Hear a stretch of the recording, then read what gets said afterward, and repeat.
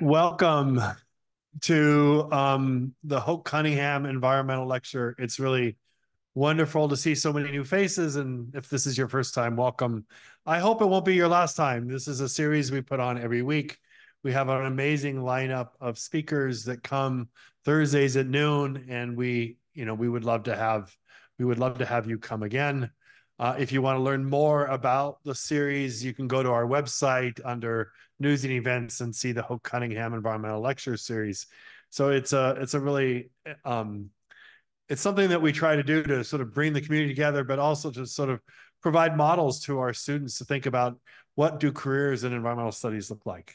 And so some of you might be here and you might have, internship opportunities for our students, and we'd want you to share them. So this series is brought to you because of a really generous gift from two siblings who graduated from Tufts back in the 80s. The Hope Cunningham Environmental Lecture, Daphne Hope Cunningham and Roland Hoke, who have endowed this series and allows us to bring, people like today's speaker to Tufts. So we're really thankful for their contributions.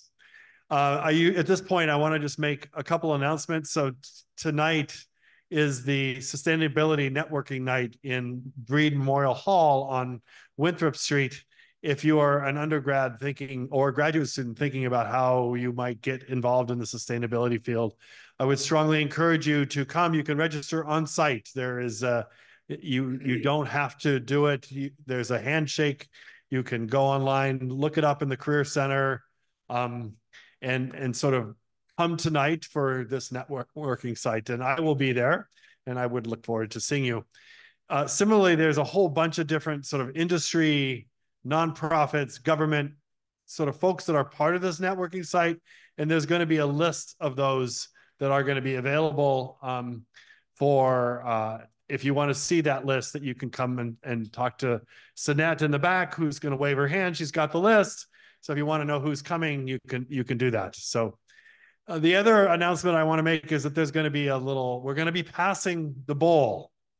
And we're not looking for your donations. Sanette's holding it in the back. We're looking for you to take a number out of said bowl. And at the end of today's talk, we're going to raffle 3 of Doug's books. So you could leave here with a copy of Nature's Best Hope, which is one of my favorite books of all time. We read it in my book group, and we thought this is just the kind of messaging we need. It's a fantastic book. And if we all sort of follow the guidelines in this, it would be amazing. I won't take any more of Doug's story, but let me just introduce Doug. Doug is an entomologist from the University of Delaware. He did his master's at Rutgers, and then he went to Maryland for his PhD. And I was asking him how he got into this field, because I remember his work as a grad student, because he was doing some really intricate interactions between squash and squash beetles. And I'm thinking, how do you go from squash to trees? And he was telling me that he bought some property not too far from the University of Delaware, and it was overgrown with plants, and a lot of those plants were non-natives. And he kept noticing as an entomologist, nothing's eating it, nothing's eating it, nothing's eating it. And said, well, where are all the insects? And so he discovered that they're not on the non-native plants. And so if there are no insects on the non-native plants, you might be happy if you're a home gardener, but you shouldn't be, because all those insects eating the native plants are bird food. And so all of a sudden, connecting it to sort of what is happening at higher trophic levels has really resonated with lots of people. And so he's going to tell us about how to think about Nature's Best Hope, how to think about making your garden good for biodiversity. And I'm not going to say anything more because you have some amazing content. So join me in welcoming Dr. Doug Tallamy.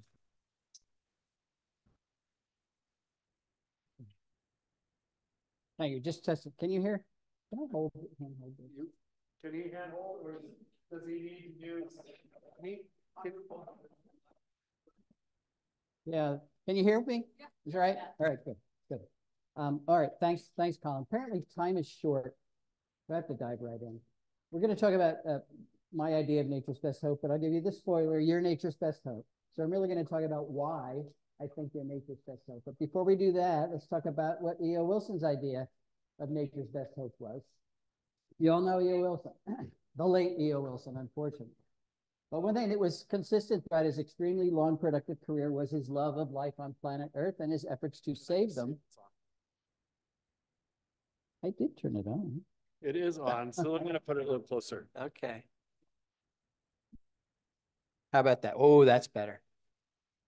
He wanted to save life, save biodiversity, because he knew it was essential to our own survival. So in 2016, he wrote this book, Half Earth, Our Planet's Fight for Life, and he had one simple message. If we're going to save life anywhere on planet Earth, we're going to have to save nature. We're going to have to save functioning ecosystems on at least half of the planet, or it's going to disappear everywhere, and that includes humans. Very bold statement, and he spent most of the book talking about the science that supports that bold statement. And then he ended the book. He didn't spend a lot of time telling us how we were going to save nature on half of planet Earth. Of course, to a conservation biologist, that's a great idea. We'll just put half the Earth aside and everything that's disappearing can be in that half. We can be in the other half. It'll be great.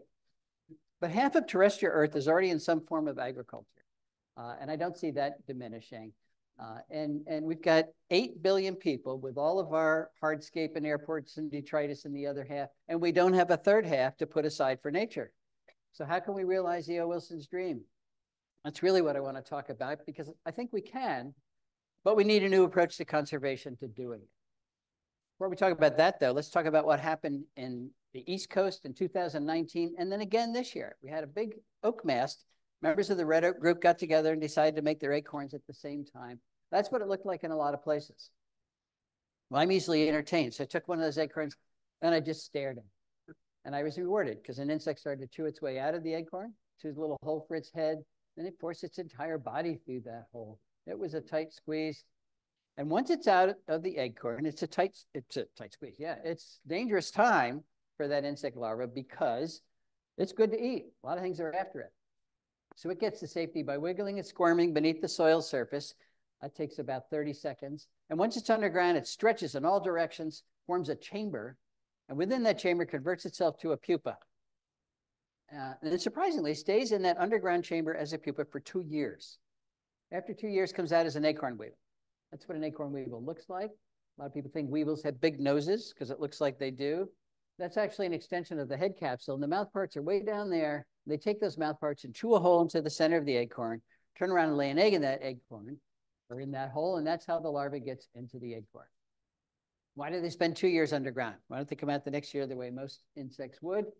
Well, it takes red oak acorns 18 months to complete their development. So if they come out the next year, there wouldn't be enough acorns for it. Of course, after they leave the acorn, it leaves a hole. It's kind of like a true vacuum. You know, nature abhors a vacuum. In this case, she spelled it with 3 species of temnothorax ants, tiny little ants where the entire colony lives in holes made by acorn weevils after they have left the acorn. And if scouts find a new hole in a new acorn, they get all excited because the old acorn's falling apart. So they tell everybody it's time to move the colony. Grab the larvae, grab the eggs, move the entire colony into the new acorn. That takes about 30 minutes. Then they post a guard there and make sure nobody else comes in. And that's where they'll live for the next 2 years until that acorn falls apart. What's my point with this little story? Well, that's just one of literally millions of very specialized interactions, largely between animals and plants, that comprise the bulk of nature. This is another one, the relationship between jays and acorns. Jays are the primary disperser of oak acorns. They will take an acorn, fly up to a mile, maybe a mile and a half from the parent tree, tap it below the soil, the surface of the soil. And then the object is they're going to go back in the wintertime and have something to eat. But for every 4 acorns they bury, they only remember where one is. So for every 4 acorns they bury, they planted 3 oak trees. And a single jay can bury 4,500 acorns every fall. Specialized relationship between pileated woodpeckers and carpenter ants. That's what they rear their young on, carpenter ants. So you won't have pileated woodpeckers unless you have a lot of carpenter ants. You won't have a lot of carpenter ants unless you have the big trees that make those carpenter ants. You won't have this bee, Andrena facilii, unless you have facilia. That is the only pollen that bee can rear its young on. And it turns out that pollen specialization is really common in our native bees. We've got between 3,600 and 4,000 species of native bees. Over a third of them can only reproduce on the pollen of particular plants. You won't have the Baltimore checker spot unless you have white turtlehead, or as we talked this morning, a little plantain in there. I could go on and on talking about nature's specialized relationships.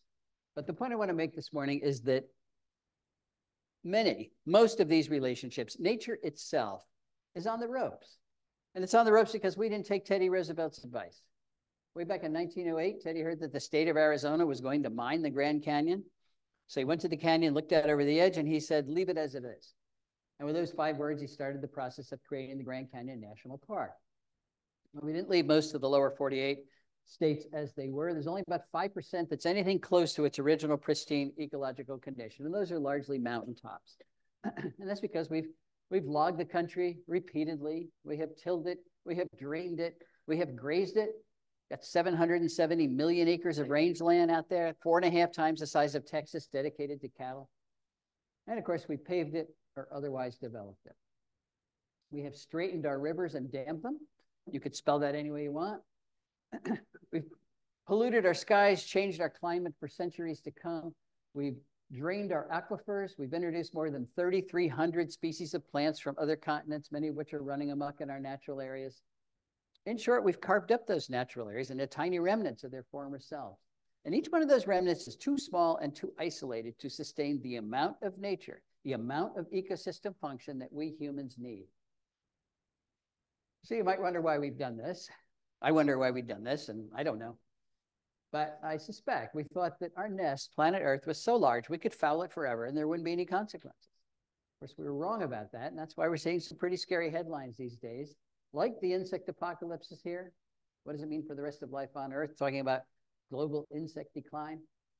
Followed by this one, North America's lost 3 billion breeding birds in the last 50 years. That's 1/3 of our North American bird population already gone. And now the UN says we're going to lose 1 million species to extinction in the next 20 years. And they said it 2 years ago, so now it's the next 18 years, I guess. Now that's a prediction. Hasn't happened yet, and we have to make sure it doesn't happen. Because again, those are the species that run the ecosystems that support us. So I could go on talking about the pox that we humans have delivered upon the environment, as Shakespeare would say, upon all of our houses. That's not what this talks about. This talks about a cure for that pox. It's a cure that'll take small efforts from lots of people like you and me. But those efforts will deliver enormous physical, psychological, and environmental benefits to everybody. Edmund Wade Teal, decades ago, said, we cannot make the world uninhabitable for other forms of life and have it habitable for ourselves. I mean, this is just common sense. It's so common sense that we don't seem to recognize it. Let's return briefly to this headline. The insect apocalypse is here. What does it mean for the rest of life on Earth? Well, back to E.O. Wilson. He told us exactly what would happen if insects disappeared from Earth, and he did it way back in 1987 with this paper, The Little Things That Run the World. And again, his message was very simple. Life as we know it depends on insects. And if they were to disappear, so would most of the flowering plants. And if most of the flowering plants disappeared, that would so drastically change energy flow through our terrestrial ecosystems that the food webs that support our vertebrate animals, those food webs would collapse. The amphibians, the reptiles, the birds, and the mammals would all disappear. The biosphere, living portion of the Earth would rot because we would have lost insect decomposers that rapidly turn over nutrients, and all we would have is bacteria and fungi. And again, humans wouldn't survive any of those drastic changes. There is good news, and that is that none of that has to happen. We can save our insects, we can save our birds, we can save nature itself, but we're going to have to change the way we landscape to do it. Why is that? Well, remember, and you people know all of this, humans are products of nature. We're totally dependent on the life support that ecosystems provide.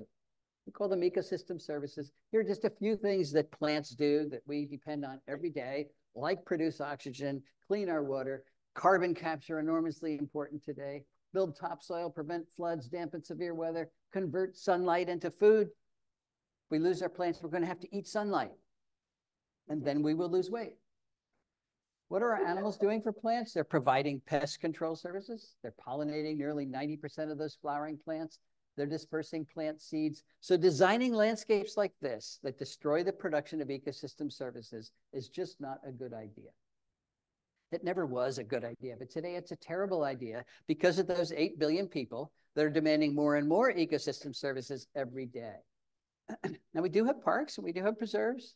They're doing the best they can, but it is obviously not good enough, which is why we are in the 6th great extinction event the planet has ever experienced. To me, the answer is obvious. We need to start practicing conservation outside of parks and preserves on landscapes just like that. Now, there have been visionaries through the ages who have recognized that we humans needed to work on our relationship with planet Earth. And Aldo Leopold was one of the most eloquent. He wrote extensively in the first half of the 1900s. And one of the things he said is the oldest task in human history is to live in a piece of land without spoiling it. Have been indigenous groups been able to do that for long periods, but our huge Western societies and our huge Asian societies are terrible at doing that. We habitually take more from the earth than it has to offer, completely wrecking an area, going to another place, doing the same thing, not sustainable behavior. But Aldo Leopold had a lot of faith in humans. He believed we were capable of developing what he called a land ethic. He knew we had to use the land. We had to farm and lumber and graze and mine and do all those things. But he believed we could learn to do that gently enough that we did not destroy local ecosystems. That's what he called a land ethic, and he wrote about it in the Sand County Almanac, his most famous book. What he did not write about, though, was developing a land ethic where we actually lived. And I'm not sure why that was, but I suspect the notion that humans and nature cannot live together. We cannot coexist in the same place at the same time. That notion was so deeply embedded in the culture of Aldo Leopold's day, still embedded in our own culture. He might not have recognized it as an option. What I want to argue again today is that not only is living with nature an option, it is now the only viable option that's left to us. In the past, of course, conservationists worked pretty much exclusively where there weren't a lot of people. We now need to turn that on its head and practice conservation where there are a lot of people, because that's pretty much everywhere. And that means we have to find ways for nature to thrive in human-dominated landscapes. Not hang on by a thread, not get diminished every year, but thrive. Where should we start? Well, back to private property. Most of the country's privately owned. Most of the lower 48 states, 78% of the lower 48 states is privately owned, 85.6% east of the Mississippi. If we don't practice conservation on private property, we're going to fail. And we can't afford to fail. When I use the word conservation, I'm not using it exactly the way I mean. We do want to continue to conserve any bits of nature that are left out there. That's been our conservation model for the last century, and we want to keep doing that. But it's obviously not good enough. So now we have to move beyond conservation into restoration. We have to rebuild natural systems in as many of those places where we've dismantled them as possible. And before you tell me, well, there's no way you're going to put it back together again exactly the way it was, you're probably right. We've changed too many things, but we can reunite enough of those specialized interactions I opened the talk with to create functional ecosystems again, even if it's not exactly what was on a particular piece of land at some point in the past. But to do that, we have to start with the building blocks. Not all species contribute to ecosystem function equally. So we have to start with the most powerful groups, and there's two groups we can't do without. One is the flowering plants, and of course the pollinators that allow those plants to reproduce. They are capturing energy from the sun and through photosynthesis, turning it into simple sugars and carbohydrates, which is the food that supports just about all the animals on the planet. So now we have the food that animals need locked up in plant tissues, mostly leaves. It turns out that most vertebrates don't eat plants directly. Most vertebrates eat invertebrates that ate those plants. Most of those invertebrates are insects, and not just any insect. Caterpillars are transferring more energy from plants to other animals than any other type of plant eater. So if we design landscapes that don't support a lot of caterpillars, we're going to have failed food webs and eventually failed ecosystems. I'm going to use the Carolina chickadee as an example. That is the chickadee at my house in Southeast Pennsylvania. You've got the black-capped chickadee up here. Practically the same bird doing the same thing. Those are the birds that are feeders all winter long, eating seeds, and we tend to think that's all chickadees need. But even in the wintertime, only 50% of their diet is seeds. The other 50% is insects and spiders, even in the wintertime. And when they're reproducing, their babies can't eat seeds at all. That is the typical state of birds. The babies can't eat seeds. So they switch to invertebrates. And if they're in a healthy environment, they will rear their young exclusively on caterpillars. And they're not exception. 96% of our terrestrial birds rear their young on insects, and most of those insects are caterpillars. So what is special about caterpillars? Actually, several things special about caterpillars. One of them is that they're soft. Think of this guy as he's a little sausage with a very thin wrapper. The thin wrapper is its exoskeleton. It's made of chitin. It's undigestible. And because they're soft, you can stuff them down the throat of your offspring without fear of injury. And if you've ever watched a parent bird rear their young, they're pretty rough. Beaks like a plunger. They're also relatively large prey items. One medium-sized caterpillar is equal to the biomass of 200 aphids. Now, some of our smaller birds do chase aphids around, but do you want to chase 200 aphids or get one caterpillar? They're nutritious. They're very high in fat, very high in protein, low percentage of chitin of exoskeleton compared to many other insects, particularly beetles. Beetles are not like little sausages. They're like little tanks. So much of a beetle is undigestible. And a lot of beetles have really sharp edges, too. They find that caterpillars are the best source of carotenoids for birds during the breeding season. I mentioned carotenoids not because I love organic chemistry, but because I'm a vertebrate. You're a vertebrate. Birds are vertebrates. We vertebrates cannot make our own carotenoids. Only plants make carotenoids. So we have to get our carotenoids from plants. And we have to get them from plants because carotenoids are essential components of vertebrate diets. Where are the birds getting their carotenoids from? Again, during the breeding season, before the berries and the other things are out. Well, from all those prey items they bring back to the nest. But look, carotenoid content is not equally distributed among bird prey items. These first two bars here are types of caterpillars. They have far more carotenoids than other types of bird prey. Here are the adult caterpillars. Here are the moths and butterflies themselves.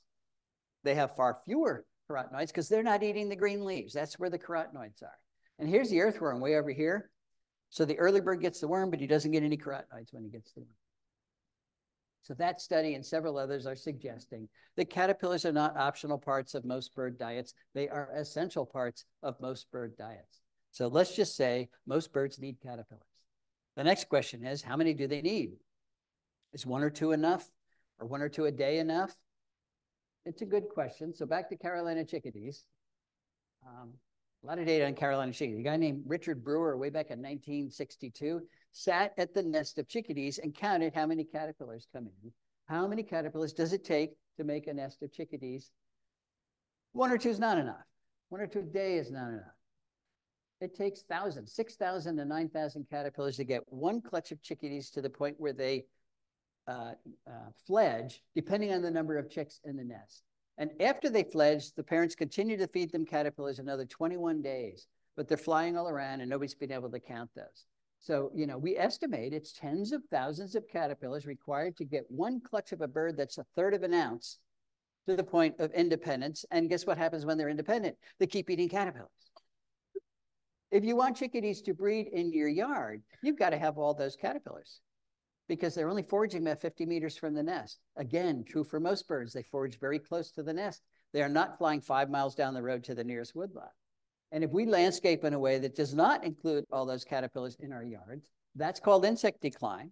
And it's really looking like insect decline is one of the factors causing the bird declines that we're measuring. We went to the original data set of Rosenberg et al., the Smithsonian group that said we've lost 3 billion breeding birds in the last 50 years. And we divided the terrestrial bird species into two groups. The species that require insects, typically when they're breeding, and the species that do not require insects. So things like finches and doves and crossbills can actually make a little milk out of the seeds they eat. They don't need insects. And look, they didn't decline at all in the last 50 years. But the species that require insects declined on average 10 million individuals per species. That doesn't prove cause and effect, but it does suggest as you take bird food away, you lose the birds. So we need to raise the bar about what we're asking our landscapes to do. In the past, we've asked them to do one thing, be pretty. Now we're going to ask them to do two things, be pretty and ecologically functional at the same time. And they're not going to be ecologically functional unless we put those caterpillars and other insects back into our yards. So how do you add caterpillars to a landscape? Well, you put the plants that support those caterpillars in that landscape. It seems pretty straightforward, but there is a catch, and that is that most plants do not support a lot of caterpillars. So we have to be fussy about it. We have to be fussy about which plants we choose for our landscapes because the caterpillars themselves are fussy about it. And the monarch butterfly illustrates it perfectly. You can have all the calorie pear and all the ginkgos and all the hostas and all the burning bush and all the buckthorn and all the barberry, all the things we typically landscape with in our yards, and you won't make a single monarch butterfly. The only thing that's going to make a monarch butterfly is one of the milkweeds. That's called host plant specialization. And it turns out that most of the insects that eat plants are host plant specialists. They can only eat particular plants. Why is that? Well, plants have made them specialized. Plants don't want to be eaten. They want to capture the energy from the sun and use it for their own growth and reproduction. So they've loaded their leaves with nasty tasting chemicals.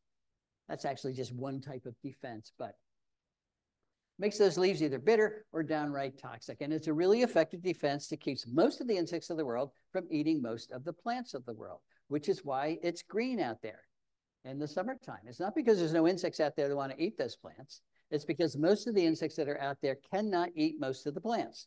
They are too well defended. But we do know that insects eat plants. So how do they do that? How do they get around those chemical defenses? Well, this is where the specialization comes in. 90% of the insects that eat plants can only eat plants for which they have very specialized adaptations that allow them to circumvent, get around those chemical defenses. Specialized enzymes that store and excrete and detoxify those compounds, behavioral adaptations and life history adaptations that minimize the insect's exposure to those compounds. It takes a long period of evolutionary interactions with particular plant lineages for all those adaptations to fall into place. And once they do, the insect is locked into eating that particular plant lineage. So if you take the milkweeds out of your yard and replace them with hostas, don't expect the monarch to start to make a living on your hostas. It's locked into eating milkweeds, and it's got two choices then. Fly away and find milkweeds someplace else, or starve to death. 3 kinds of plants out there. It's very simple. There are plants that contribute energy to local food webs, plants that do not contribute energy to local food webs, and plants that remove energy from local food webs. The very best contributor across the country, in 84% of the counties in which it occurs, is one of our oaks. They're contributing more energy to local food webs by far than any other plant genus. Ginkgo biloba from Asia, good example of a non-contributor. It's a nice ornamental tree, has good fall color, but nothing eats a ginkgo. So it's not adding any energy to the local food web. And a good example of a detractor would be calorie pear, Bradford pear, burning bush, barberry, it doesn't matter what. They're adding very little energy to the local food web, but they're not staying where we plan, and they escape and become major invasive species in our natural areas, pushing out the native plants that do contribute energy. So the net result is they're removing energy from local food webs. All I'm trying to say here is that plant choice matters. We are not going to be able to restore ecosystems if we don't have functional food webs in those ecosystems. And you're not going to have functional food webs if you don't choose the right plants. And I'm going to give you 3 examples of how well this works when we do choose the right plants, starting with my house right here. I should say our house. My wife lives there too. In Oxford, Pennsylvania, southeast Pennsylvania. That's what it looked like shortly before we moved in. But as Colin said, it was mowed for hay before we moved in. But it was taken out of mowing 3 years before we moved in. So what really came back was a tangle of invasive species. The first thing we had to do was remove those. But I wanted to see, and we wanted to rebuild the ecosystem here. We'd never done that before. But I wanted to see whether if I put a host plant of a particular caterpillar in my yard, would that caterpillar come and make a living there? And the first thing I tried was the Canadian owlet. I'd never even seen a Canadian owlet. It's a pretty little thing. That's what the adult looks like, just like a leaf. Well, Canadian owlets depend on meadow rue. That's their host plant. We didn't have any meadow rue. We didn't have much of anything. Now, I'm sure there was meadow rue that grew there before, but the farm had been farmed for over 300 years. Meadow rue long gone. So I got some meadow rue seeds from someplace, and I planted them, and they grew very nicely. But this was early on, and I actually had very little faith that Canadian owlets would appear out of somewhere and find my little patch of meadow rue. So I didn't even go out and check it for 2 months after I planted. And then I was walking by for another reason. I looked over. It was covered with Canadian owlets. They had found it right away. I'm still impressed with that. So now we have a good population of Canadian owlets and meadow rue. We've added 2 species to the property. The restoration has begun. Same story with the goldenrod stowaway. That's a misnomer. A beautiful moth has nothing to do with goldenrod. It's a specialist on this plant, Biden's aristosa, ditch daisy. We didn't have any Biden's aristosa, but I did know where there was a population in a power line cut about 14 miles away. So I got some seeds, planted them at home. They grew very nicely. As a matter of fact, last year they took over our front yard. That's all right. It took a year for the goldenrod stowaway to find my patch of Bidens, but they did. And now we got a good population of both of those. We've added 4 species. I want to see if I get the hackberry emperor to make a living in our house, not because it's the most beautiful butterfly in the world, but because it belongs there. It's one of the species that ought to be there. Well, as its name suggests, it's a specialist on hackberry, on Celtis. We didn't have any hackberry. So I planted a couple of hackberry trees. I had to wait 4 years for the hackberry emperor to find my hackberry, but they did. And now we've got a good population of those. Added 6 species. That is how the restoration proceeded. I did not plant goldenrod, came in on its own, and along with it came many of the things that depend on goldenrod, like the beautiful brown-hooded owlet, the Arcigera flower moth, the goldenrod leaf miner, the distinct Sparaginophis, the goldenrod gall moth. There are 110 species of moths that use goldenrod in the mid-Atlantic states. I planted Virginia creeper. Yes, Virginia creeper. I hear some people don't like it, but I don't know why. It's a great native plant. It's got good fall color. It's a good ground cover. It can climb our trees without girdling them, without pulling them down. It makes valuable berries for the birds in the fall. And by valuable, I mean they're high in fat. Our migrating birds need sources of fat. Our overwintering birds need sources of fat. And those berries come from tiny little inconspicuous flowers. You don't even know when Virginia creeper's in bloom until you see this big cloud of native bees around it. It's a wonderful pollinator plant. Remember, when you're making a pollinator garden, you're making it for the pollinators. If it's not big and showy for you, that's okay. I planted Virginia creeper because it's the best host plant for the large sphinx moths that are an important component of cardinal diets. Things like Pandora sphinx and its beautiful adult, the lettered sphinx, the hog sphinx, the abbot sphinx, all on Virginia creeper. Want to see if I get the evening primrose moth to make a living at our house because it's beautiful. I like beauty like anybody else. Well, as you might suspect, it requires evening primrose, and we didn't have any, so I planted it. The moth did come, spends a day with its head stuffed in the flowers. Sometimes it's crowded in there, but it's always very cute. And I planted lots of oak trees. Now, these are just examples of the plants we have put back on our yard. But I want to focus on oaks for a while because they are such important plants. That is the Bedford oak in Bedford, New York, Martha Stewart land. People argue about whether it's 400 years old or 500 years old. It's enormous. And I hear people say, I'm not going to plant an oak because I won't live long enough to enjoy it. And if you can only enjoy your oak when it's 400 years old, you're right.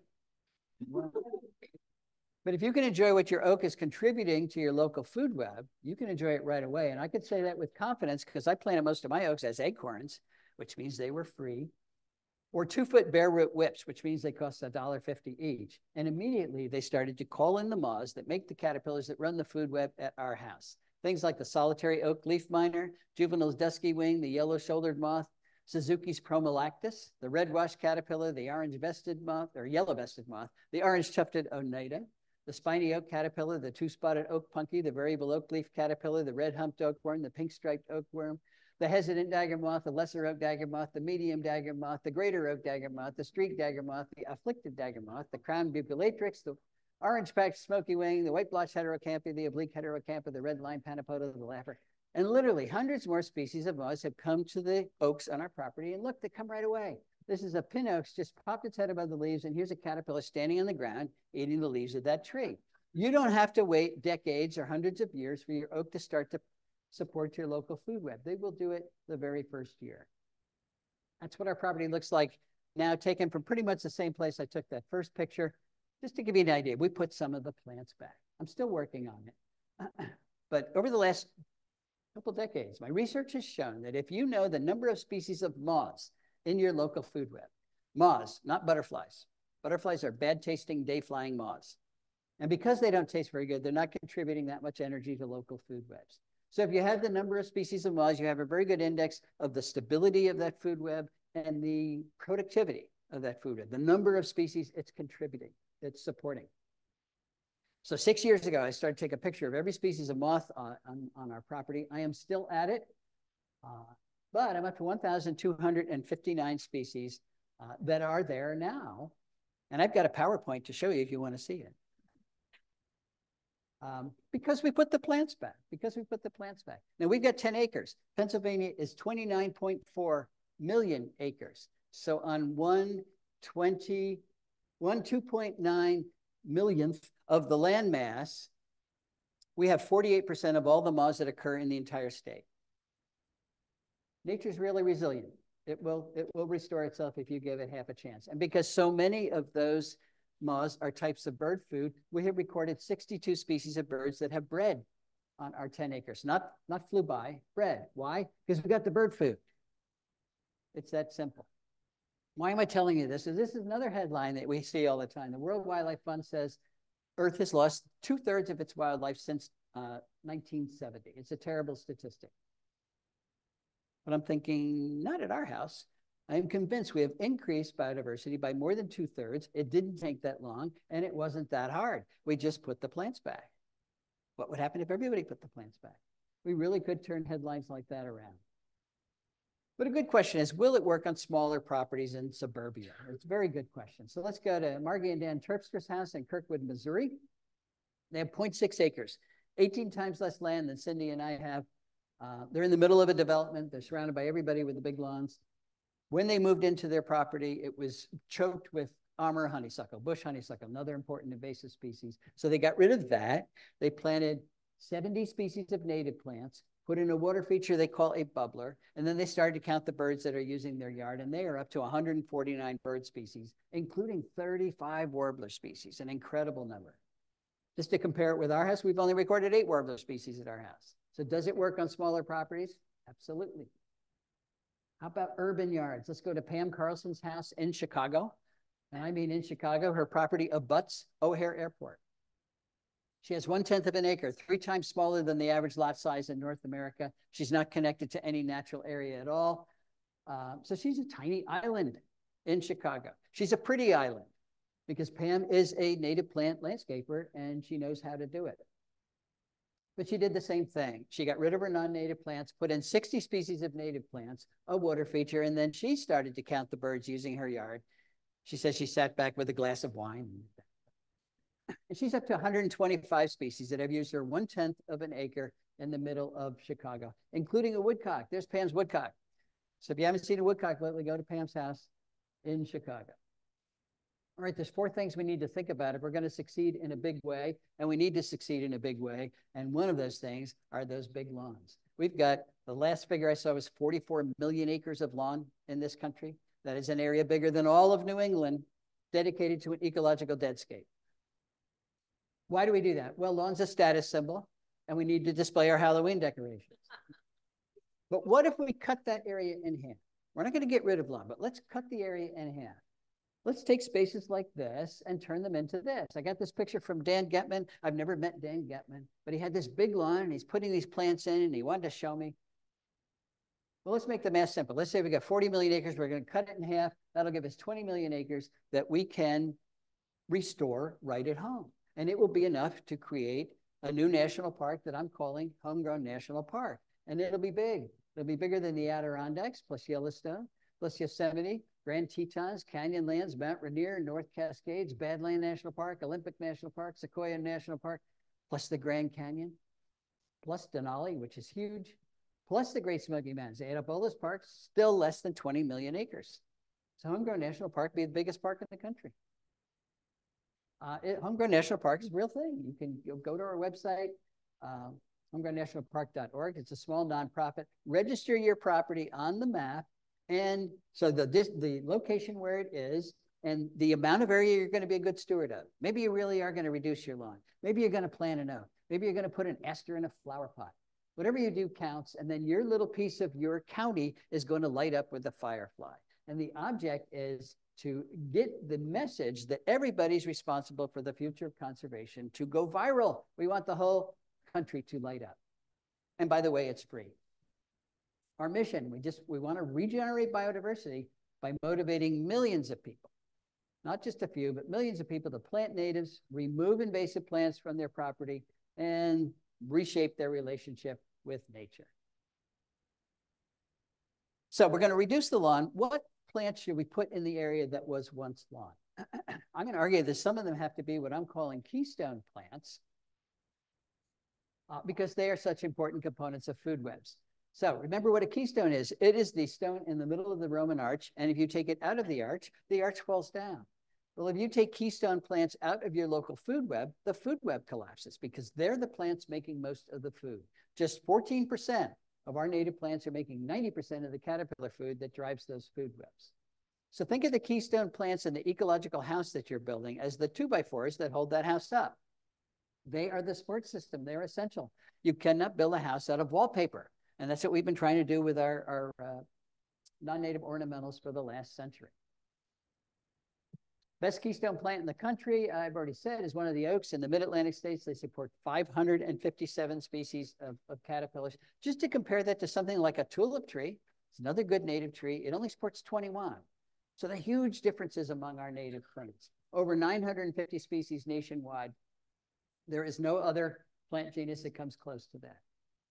How do you know what the best plants are where you live? You go to Native Plant Finder and the National Wildlife Federation website, put in your zip code, and the ranked list of the most important woody and herbaceous genera in your county will pop up, because this changes as you move around the country. So the old excuse of I don't know what to plant, that's just an excuse now. Now you do know what to plant. Go to Native Plant Finder.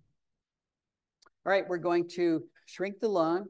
We're going to use keystone plants. We're going to invite a lot of insects to our yard, and then we're going to kill them with our security light, which is not the goal. Turns out that light pollution is another one of the major causes of insect declines around the country. And these are all the ways that lights are killing our nocturnal insects, particularly the moths that run our food webs.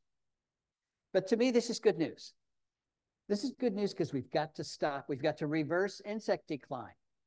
We have already lost more than 45% of our insects on the planet. They are the little things that run the world. If we can turn that around by flicking a switch, we're getting off easy. There are a lot of switches to flick, but there's a lot of us. We can flick those switches. But right away, I'm going to hear, oh, I can't turn the light out over my barn or my garage or my front porch because the bad man will come. All right, put a motion sensor on your security light so it only turns on when the bad man does come. And the first thing you'll notice is the bad man does not come very often. And if you don't want to do that, take the white bulb out of your security light and put in a yellow bulb. You can get these at the hardware store. Yellow wavelengths do not attract nocturnal insects, particularly the moths. If we switched out our white bulbs for yellow bulbs overnight, we would save millions of insects. And if we used LEDs, we'd save millions of dollars too. So we're going to shrink the lawn. We're going to use keystone plants. We're going to modify our light system. Then we're going to invite Mosquito Joe to come kill all of our insects. Booming business around the country. And they say it's okay because what they are fogging is a natural organic product. It sounds great. And it is a natural organic product. It is pyrethroids made by chrysanthemums to kill insects. But cyanide is a natural organic product. Ricin is a natural organic product. Nicotine is a natural organic product. Being natural organic does not make it non-toxic. They also say it only kills mosquitoes. They're not even close to true or being accurate with that. This is the result of a mosquito fogging event on Kent Island in the Chesapeake. My friend happened to be there, and he picked up a handful of dead monarchs, but there were thousands of them on the ground. It was in the middle of a big migration, and they fogged anyway.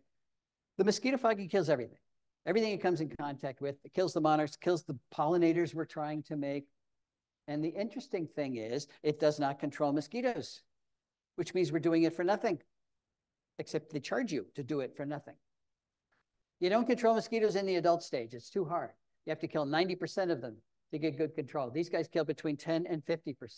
If you really want to control mosquitoes, do it in the larval stage. And this is what the homeowner can do. Get a bucket, fill it full of water, put in a handful of straw or hay, put it out in the sun so it can build up populations of diatoms and algae for a couple of days. That becomes an irresistible brood of female mosquitoes who are going to lay their eggs because that's what larval mosquitoes eat, diatoms and algae.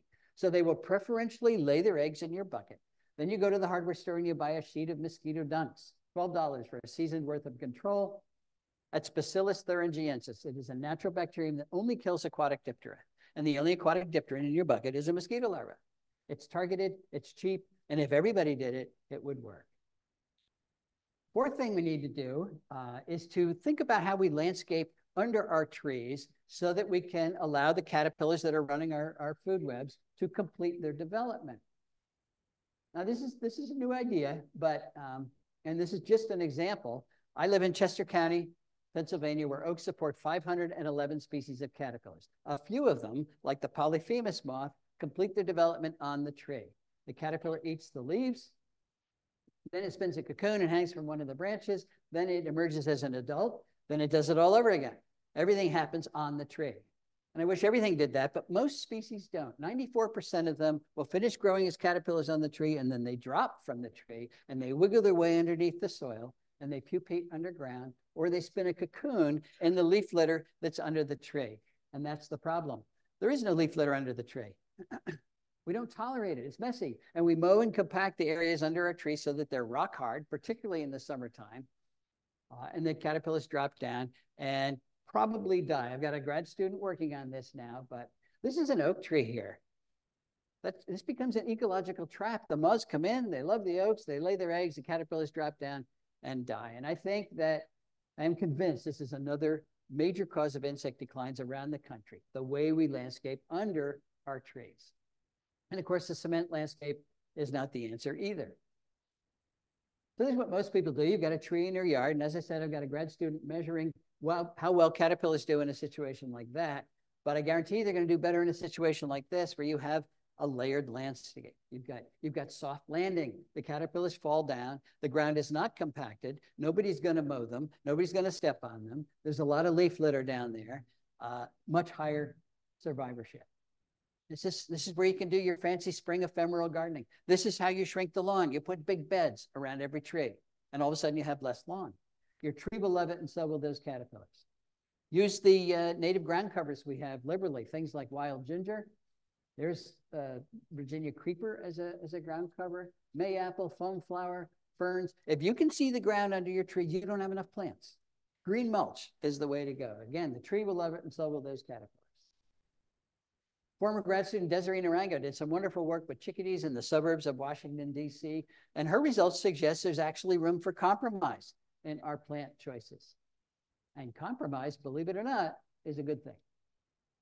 She had one simple question: how well do chickadee populations do in suburban DC area in suburban yards that are dominated by native plants versus suburban yards dominated by typical introduced ornamentals? And when they're dominated by introduced ornamentals, they produce 75% fewer caterpillars. So right away, you've reduced the amount of bird food by 75%. They were 60% less likely to have breeding chickadees at all. Now, everybody had a nest box up in their yard, but the chickadees would come and look around and say, there's not enough food here. We're not even going to try to breed. If they did try to breed, they laid 1.5 fewer eggs. Those clutches were 29% less likely to survive at all. If they did survive, they produced 1.2 fewer fledglings, and it took them 1.5 days longer to do that. And if you put all that into a population growth model as a function of the percentage of non-native woody plant biomass from 0 to 100% in your yard, this is what you get. We looked at woody plant biomass because that's where chickadees forage, on woody plants. The dotted line here is replacement rate. That's the rate at which the population has to make babies to replace the adults that die every year. Chickadees don't live that long.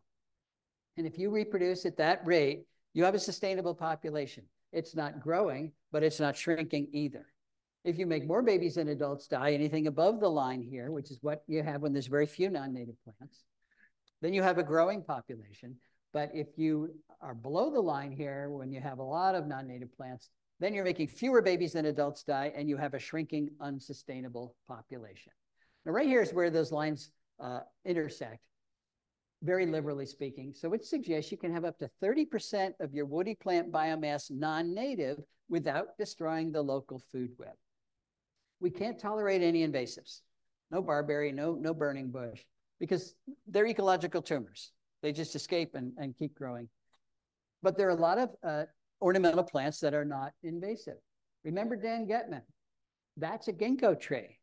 Did you pick that up the first time? Why does Dan have a ginkgo tree in his native planting? Well, Dan's wife likes ginkgo trees, and Dan likes his wife. The question is this tree wrecking the ecological productivity of this landscape? No, it's just there. Is it going to escape and become a serious invasive species? No. It's just there. It's not contributing. It's just standing there. So I like to think of plants like that as if they're statues. So there you go. There's Dan's statue. Now, if everything on Dan's property was a statue, it would not be a functional landscape. But it's not the presence of non-native plants that destroys local food webs. It's the absence of those highly productive natives. If we increase the percentage of these, we can tolerate a lot of these. Can we use, oh, we're getting rid of that. Can municipalities help us live with nature? Yes, they can, and more of them are doing it. Minnesota has a cost-sharing program that is paying homeowners, encouraging them to reduce or replace their lawn with appropriate Minnesota prairie plants. It's very popular. Pennsylvania has a similar program now. There's an island off of Florida, I think it's Marco Island, that is paying residents to allow burrowing owls to burrow in the front yard. Burrowing owls, listed species. This is the way the Endangered Species Act should have been written, with carrots rather than sticks. If you have an endangered species on your property, we're going to pay you to take care of it, rather than fine you if you use your property. Everybody would want an endangered species. Put a bounty on these invasive ornamentals, like calorie pear. That's what St. Louis, Missouri did, Fayetteville, Arkansas. Now North Carolina has a bounty on them. If you take out a calorie pear, you get a free tree replacement. Water utilities are giving people $100 coupons to use water-efficient native plants. And of course, the big lawn reduction programs in the far west, particularly California, that's gone up now. For every square foot of lawn you get rid of in California, you get $3 rebate if you replace it with a xeric plant. Okay, I think we've made 3 missteps in the early years of conservation. And the first one is serious. We're starting to think of nature as if it's optional. It is not essential. We like nature. We like to go bird watching or just go out and commune with nature, ride our bikes, but it's not essential. Congress has labeled the budget for the national park system as non-essential. Well, of course, if it's non-essential, when push comes to shove, when resources are in short supply, which is always, nature will take a back seat. I went to the Cincinnati Zoo before the virus broke out, and there's this wall-sized poster there, which to me epitomizes our society's view of conservation. We want to save wildlife, we want to save nature so that future generations can enjoy it. It was Teddy Roosevelt's argument for expanding the national park system. These are beautiful places, we want to save them so that future generations can enjoy it. And I get that because nature is enormously entertaining, but it's much more than that. We need to save nature so that we have future generations. A little bit more urgent. We also assume that humans and nature cannot coexist. Now, we talked about that, but if we restrict conservation efforts just to the places where there's not a lot of humans, we're going to fail because those places now are too small, too few, and too isolated. David Quammen has a wonderful analogy between a Persian rug and an ecosystem. That is a functional Persian rug. That's not 71 Persian rugs. That's 71 rug fragments, none of which are acting like a Persian rug. And that's what we've done to our ecosystems. The UN designates biosphere reserves as places of ecological significance. And I don't like that language because it suggests there's places on planet Earth with no ecological significance. Not so. Every square inch of the planet has ecological significance, including our yards, including our corporate landscapes, including our roadways, even including much of our agriculture. So we need to glue our rug back together again, folks. We've got to put the plants back, not just to make biological corridors that connect viable habitat with each other, but to recreate viable habitat in all those places where we've destroyed it. The good news is this is starting to happen. It really is starting to happen. And when it does, it'll be the first time in modern human history that we have coexisted with the natural world. Our third misstep is to leave Earth stewardship to just a few specialists, a few conservation biologists, a few ecologists. For some reason, we didn't see it as an inherent responsibility of every single person on the planet. But I don't know why, since every single person on the planet depends entirely on the quality of local ecosystems. So why wouldn't everybody share the responsibility of taking care of those ecosystems? Stan Rushworth, a Cherokee elder, once said, the Western settler mindset was, I have rights. The mindset of indigenous people is, I have obligations. You're not born with those mindsets, you're taught them. We've been very good at teaching everybody we've got rights, but we've been terrible at teaching our kids and our peers that we all have obligations to good Earth stewardship. That doesn't mean you have to save biodiversity for a living. but you can save it where you live. And if you do, it empowers you. You know, every day, more and more people recognize the earth has got some serious issues, but they all feel powerless. What can one person do? Well, one person can shrink the lawn, one person can fire Mosquito Joe, one person can put a motion sensor on their lights, one person can use keystone plants, one person can plant a pollinator garden, one person can get rid of the invasive species on their landscape. We didn't even talk about that. There's a whole bunch of things that one person can do to totally revitalize their local landscape. And it also shrinks the problem down to something that's manageable. Don't worry about the entire planet's problems. You get depressed. Just worry about the piece of the earth that you can influence. If you own property, it's obvious. That's where you start. If you don't own property, help somebody who does. Help a park, a preserve. They're all underfunded. They're all understaffed. They will love you as a volunteer. So as a property owner or a volunteer, each one of us has the power. We certainly have the responsibility to fix dead landscapes like this. Whether or not we decide to do so is going to determine nature's fate and then ultimately our own. So I think I've convinced my grandchildren that you are nature's best hope. I hope I've convinced you as well. Thanks very much.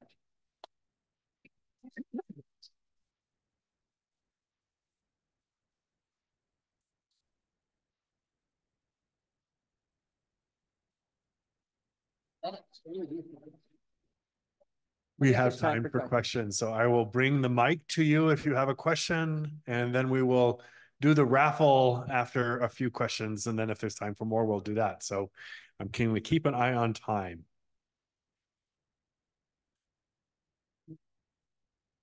I just had a question about oaks. Are there bad oaks? Yes. Which ones are they? The ones from China, the ones from Europe.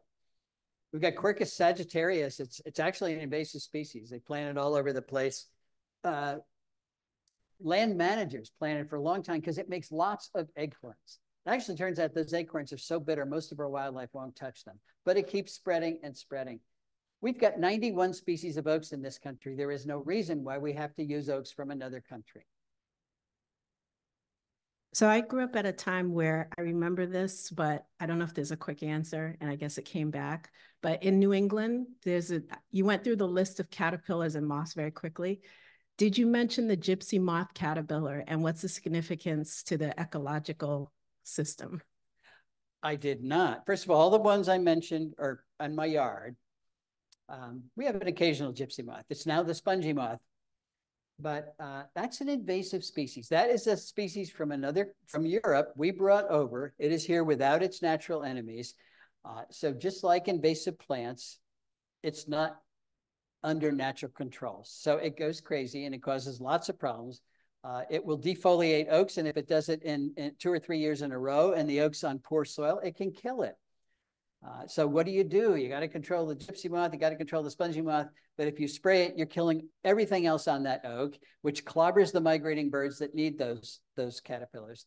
So like just about all the invasive species, plants and animals that we have over here, it causes huge problems. We are not promoting non-native insects of any kind. Wow, awesome. Thanks very much.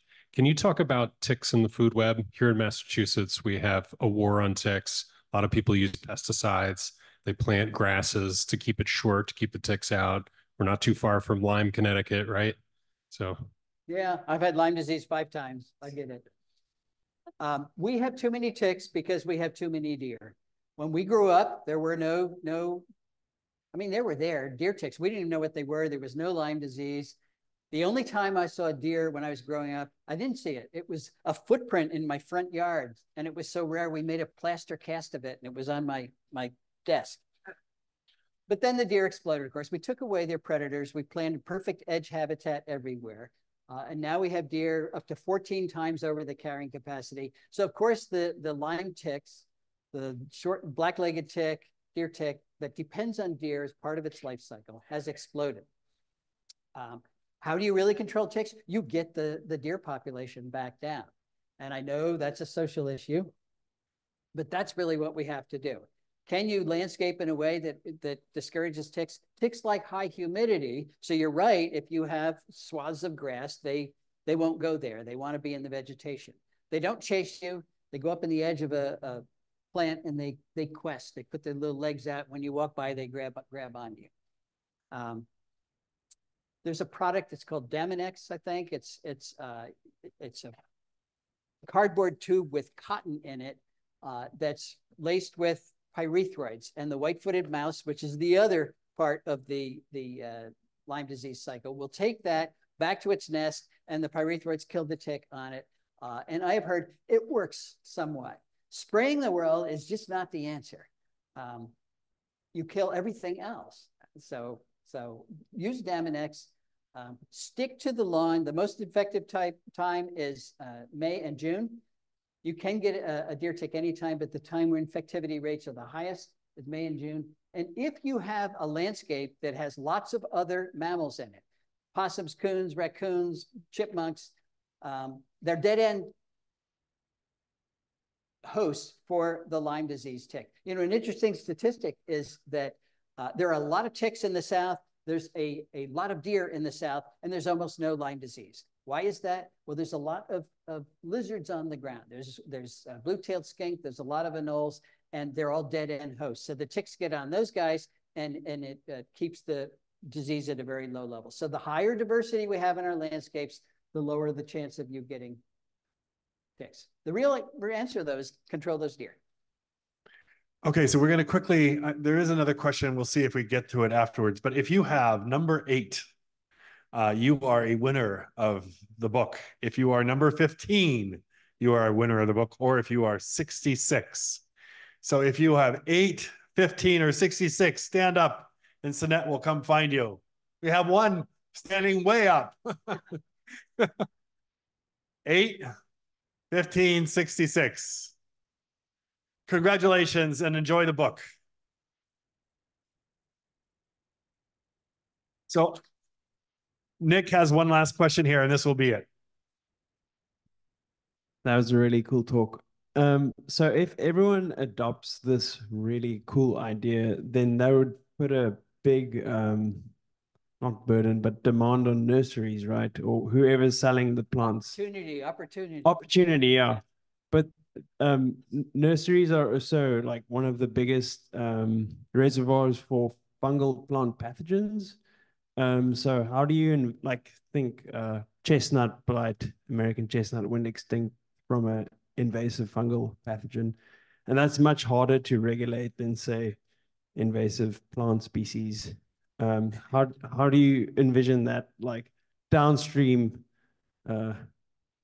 If we had a rule that said you may not bring in non-native chestnuts, we wouldn't have the chestnut blight. So it's not that they're just harboring and then bringing them in from other continents. Chestnut blight, the anthracnose and the dogwood anthracnose, sudden oak death syndrome, all these things are being brought in from other places. That's the problem. So I envision I don't. So we need native nurseries that are not near exotic plants that bring in the diseases. Okay, we're going to have to stop there. Thank you all for coming. Thank you, Doug. Big round of applause.